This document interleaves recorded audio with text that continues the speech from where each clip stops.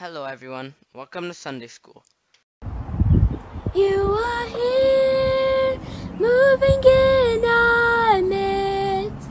I worship you, I worship you. You are here, working in this place. I worship you, I worship you. You are here, moving in our midst. I worship you, I worship you.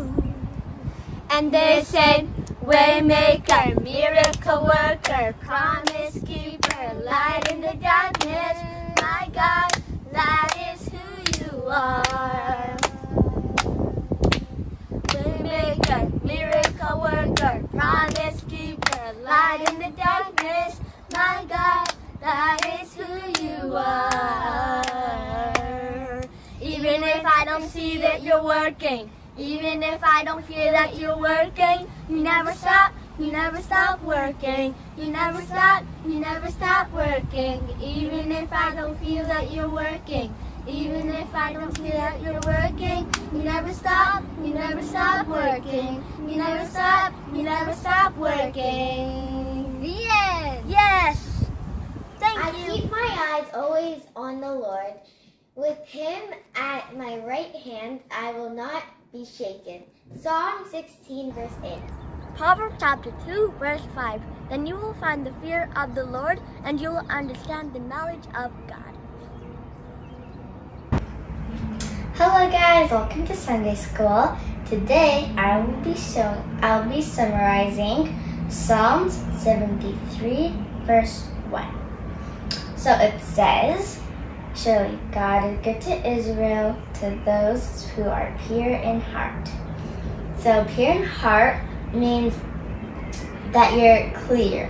You never think anything bad about anybody, and you're always innocent. But of course, everybody is not always innocent, because everybody lies and everybody commits sins. So that's why Lord Jesus died on the cross for us, and he rose from the dead. So what if you're not pure in heart? If you're not pure in heart means you thought something bad about somebody, you're not clear, and you're not pure in heart. But we're supposed to pray to God and repent. So if you guys don't know what repent is, it means ask forgiveness to God. So that's what I summarized from Psalm 73, verse 1. Now I may close in prayer. God, thank you for everything. And thank you for the Bible to lead us. Thank you for always bringing us to the right path. Thank you for bringing your only Son down from heaven to die for our sins, for us to be pure in heart. And God, please make us pure in heart. We're sorry we did all the sins, and we love you. In Jesus' name I pray, amen. Bye.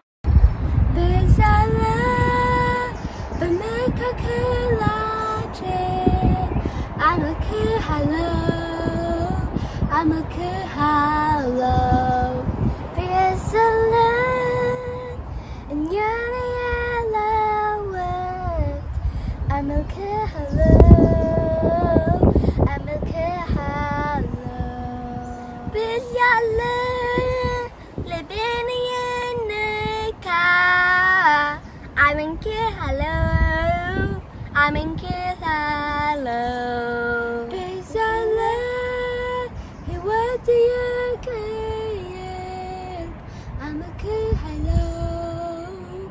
I'm a good hello. Mengalet I'm a city. Kahin tabak behind back to lema. I'm lucky, you know my minute. Mengalet I'm a city. Kahin tabak behind back to lema. I'm lucky. No more minutes. By time you him in them እንደምንሰራ ባያሳየኝም እንደምንሰራ አንተ ግን በስራ ላይ ነው አንተ ግን በስራ ላይ ነው ባያሳየኝም እንደምንሰራ ባያሳየኝም እንደምንሰራ አንተ ግን በስራ ላይ ነው አንተ ግን በስራ ላይ ነው. The end. Yeah.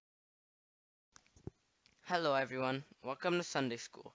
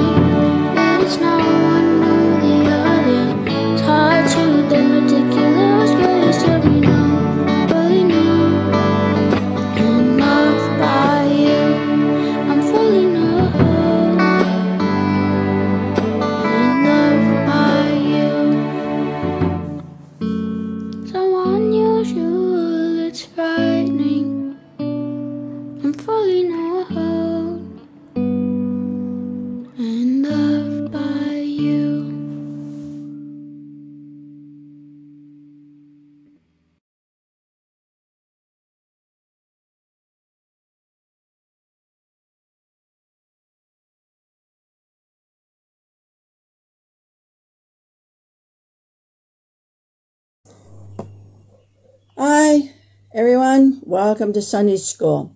Today we're going to look at the Apostle Paul. Now we know that he's had a very interesting life, and we're going to look at some of his missionary journeys and really what it was like to be Paul. It was not an easy task for him. And if you have your Bibles, you turn to the book of Acts and you read through the book of Acts and read through the epistles. He wrote most of the epistles in the New Testament. he was the one that was responsible for it. But we've got to remember, we all know where Paul came from. He was one that started to persecute the Christians. But on his way to Damascus, he had an experience. And Jesus turned his life around just like that. And he became a follower of Jesus Christ and one of the most influential people in the Word of God. Now, Paul's journey, we have to think about that. There's 3, and if you turn in your Bibles, I don't know whether you can see this. This is just some of the areas that he went to. But if you turn in the back of your Bibles, and they have maps in it, you will see Paul's missionary journeys and where he went. He went extensively through the Roman Empire. And back then, the Roman Empire was huge, huge, huge, huge. And so he would travel across it, witnessing about Jesus Christ. And so Paul was a missionary in the Roman Empire. And he started many, many, many, many churches in a lot of these towns and these cities. And he went on 3 trips, as I said. And he usually started his journey in Antioch, which was in Syria, which if you get your map out and you look at it, it was just a little bit north of Jerusalem and all of those Caesarea and all of those places. And so he would start there right on the Mediterranean. Now you got to think about it. Stop and think about it. When we started his trips, he took a trip to Rome, and that wasn't just a little trip. That was a biggie. And got to remember, back then, travel in Paul's time was not easy. There were no planes. He couldn't go into the plane and couldn't book a flight. He couldn't go into the train station and book via rail. He just couldn't do it. He couldn't get into a car, comfortable car, turn on the air conditioner and say, let's roll. He couldn't do that. And he couldn't get on a bus. He was limited to how he could travel, as well as Jesus was limited. And all those people back in that time, they were limited. And he would have to take a donkey, which if you've ever been on a donkey is very, very uncomfortable. He would have to walk. And sometimes he would take a ship. On the Mediterranean, he would get on board of a ship. But it wasn't easy because it was dangerous back then. You got to remember the story of the Good Samaritan. When they was traveling along, the thieves robbed him. And that's what it was like. You had to watch out. You had to watch all over the place. You had to look here. You had to look there. You had to watch because people were waiting in the ditches. They were waiting behind the trees and the shrubs. They were waiting all over the place so that they could rob you and take whatever possessions that you had on you. And Paul, when he was on the Mediterranean, if you've been on the Mediterranean or any sea, really, all of a sudden it can become smooth as glass. And all of a sudden, whoa, the wind will come up and the waves will go up and down and you're all over the place. And so the ship was very dangerous too. And we know that in one occasion, in Acts chapter 27, he had the shipwreck. Remember, he had to throw all the stuff off and everybody on board were panicking because they thought, this is it, we're all going to die and they're going to jump over the prisoners who are on their way to Rome. And he said, hang on there, just trust in God, he's going to get us there. And so they trusted him and they believed him and God got them to where they were going. And you got to remember also along the trail in Thessalonica, and he was beaten up. He was beaten up. And that would be rough to have beaten up because they didn't have the medical stuff that we have now. Even today, if you're beaten up, it's rough. But he didn't have all the hospitals and everything that we have here at your disposal. Just couldn't go and say, here I am to emergency. And they made fun of him when he was in Athens and he was in Corinth. They just made a laughing stock out of him and said, all this stuff that you're teaching and preaching is totally nuts. And so they mocked him and made fun of him. And he was also forced out of many towns. They said, get out of here. We don't want you even in our town. Just move on out. We don't want you. And he was thrown in prison in Philippi. And all through his life, the remaining part of his life after he gave his heart to Christ, was not easy for Paul. He had a very, very difficult time. But there were people who did accept Paul. They accepted his teaching, and they saw the great transformation in Paul after he had become a follower of Jesus Christ and after he accepted Jesus Christ. And he would tell them about Jesus, and they would listen.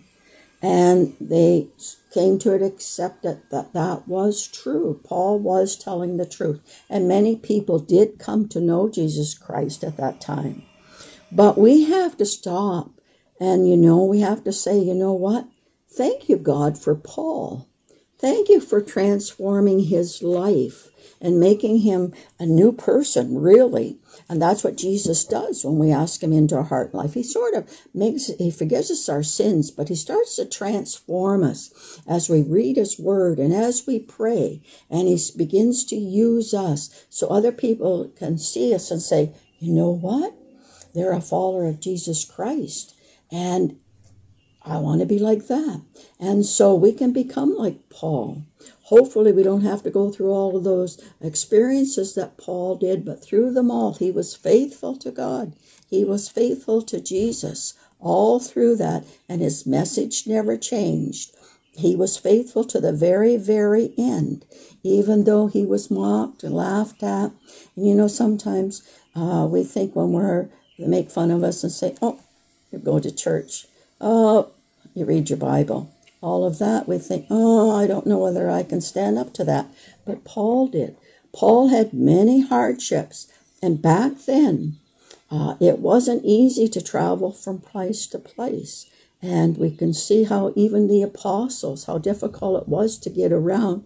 And if you've ever been in that part of the world, you can look at it and think, oh, man, they had to walk a long ways. It was kind of rugged, and it was rough, and it was sandy. And so Paul was one of the great missionaries that we can be thankful for, that God sent. And that Paul, through the Holy Spirit, wrote down God's word and gave us most of the New Testament.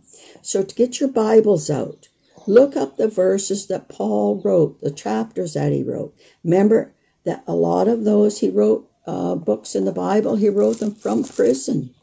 And he would write them to encourage the churches and stuff. But a lot of those were written in prison while he was there serving time, because he was either under house arrest or he was in prison because of his faith in Jesus Christ. So thank God for Paul. Thank God for those in your life who minister to you and teach you about Jesus, because they're all important. So this week, stop. Thank God for those around you who he's given to you. And have a great week. God bless. Get your Bibles out. Read about Paul for yourself.